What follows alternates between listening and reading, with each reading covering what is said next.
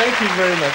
You know, when I first became a Christian, I hunted around in vain to find Christian rock and roll music that I could relate to. I mean, it just all sounded horrible, was the best word I can use. And then I was introduced to a name that I didn't know and an album that I'd never heard before.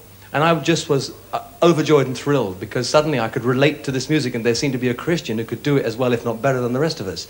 He's written so many songs, I've recorded and I've sung so many of them. I just love his work and I'd like you to please welcome Larry Norman.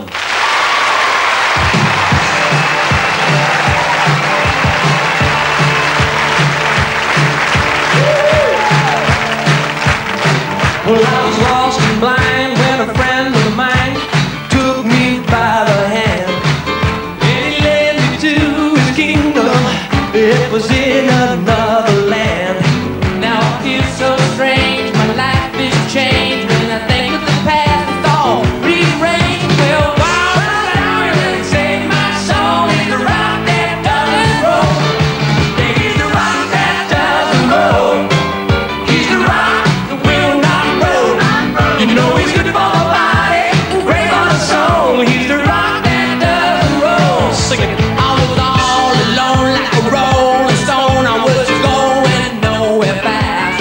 I was on the road so far from home when the future touched my past. Now I feel so blessed 'cause he gave me his rest.